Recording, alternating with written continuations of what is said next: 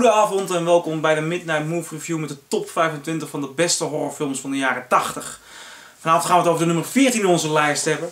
En dan moet ik meteen een regisseur aanknopen die in deze lijst nog niet is voorgekomen. Maar wat wel een hele bijzondere regisseur is. Vooral voor de jaren 70 en 80.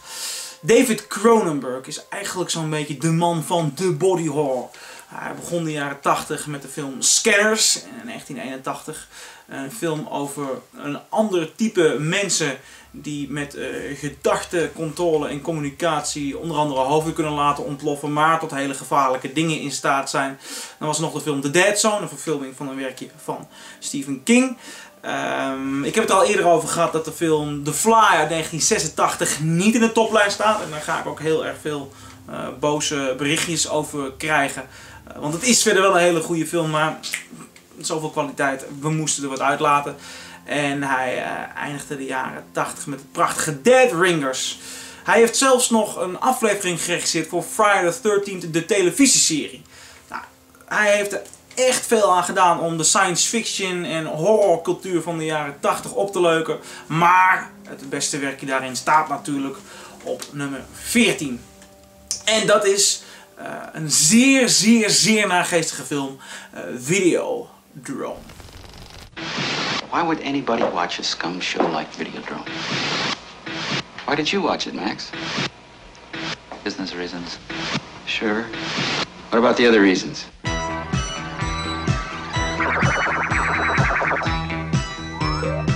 Max Wren is a victim. I woke up with a headache. He has been exposed to Videodrome. I've been hallucinating for a while, ever since... What? Since I first saw Videodrome. His brain is already receiving video images. I think that massive doses of Videodrome signal will ultimately produce and control hallucination to the point that it will change human reality. Videodrome vertelt over de eigenaar van een televisiezender Civic TV, gespeeld door James Woods. Deze zender zendt soft pornografische dingen uit. En James Woods wil eigenlijk zijn zender naar het nieuwe niveau brengen. Een nieuw niveau. Eigenlijk moet het nog platter en nog tijdelijker. En zo komt hij in aanraking met Videodrome. Videodrome is eigenlijk niet per se soft porno, maar wel video's waarin mensen gemarteld en vermoord worden. Maar hij merkt dat zijn vriendin er wel opgewonden van wordt. En nou, als mijn vriendin er opgewonden van wordt, dan zal daar ook wel gewoon een markt voor zijn. Maar er is iets aan de hand met Videodrome. Wanneer James Woods aan de gang gaat met die videobanden, begint hij te hallucineren.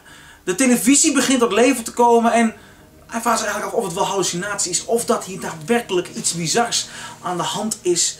En dat vervorming een vervolg is van Videodrome. Is hij zo erg afgetakeld in immoraliteit dat het vlees een andere weg inslaat? Je zou het haast zeggen. De wereld wordt grimmiger en zwarter. En James Woods gaat op zoek naar een oplossing tegen een Videodrome.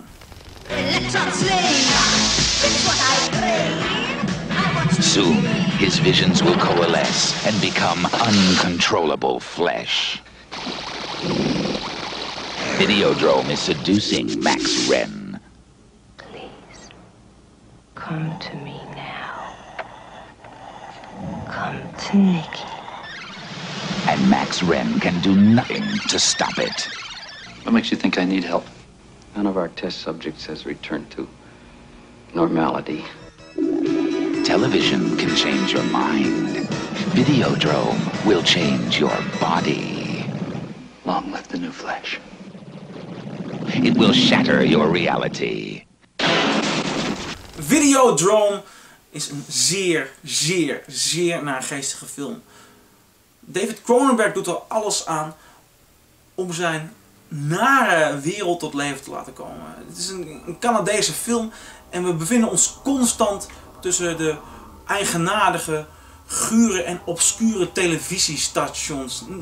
Ja, daar hebben wij in Nederland de laatste tijd niet zo heel veel ervaring mee, maar vooral in Amerika en natuurlijk ook Canada zijn er heel veel televisiestations die uitzenden en die bijvoorbeeld op regionale plekken te ontvangen zijn. Waardoor er heel veel televisieplekken zijn die niet zo groot en open zijn, maar achter gesloten deuren plaatsvinden. En in die wereld zitten we. We zitten vol van die nare kwaliteit van slechte televisie. Decors met een simpele plant erachter. En dat voelt op de een of andere manier benauwend, beklemmend. En vooral de visies die James Woods hierbij krijgt werken nog beklemmender en benauwder.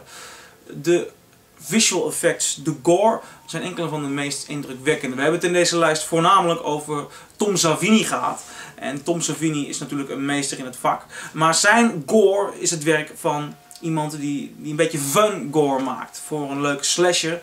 En niet daadwerkelijk met een reële, dreigende ondertoon. Videodrome is gedaan door Rick Baker. Die heeft onder andere ook een American Werewolf in Londen gedaan. En daarbij zei ik dat dat ongelooflijk realistisch is. En dat is het ook weer in Videodrome. Hoe bizar de creaties ook zijn. Rick Baker gaat voor een stukje realisme in de verwerving van het vlees. En dat moet ook wel, want David Cronenberg's main thematiek in zijn oeuvre is de drang van het vlees. Wat het vlees wil. Dat kan het tegenovergestelde zijn van wat de mens wil.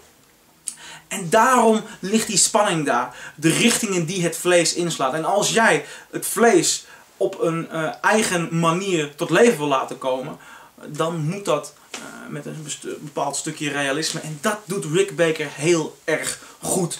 Voor mensen die de film al gezien hebben, hoef ik maar één woord te zeggen. Het kankergeweer. De film zit vol met dit soort gruwelijkheden, misvormingen. En zorgt er zo voor dat de bizarre, hallucinerende wereld van James Woods tot leven komt. Dat zorgt ervoor dat Videodrome een duistere film is die je opsluit in haar enge, donkere waanzin en je meeneemt op een hele nare nachtmerrie. Op de nummer 14 in onze toplijst staat een Videodrome van David Cronenberg. Check it out. Videodrome.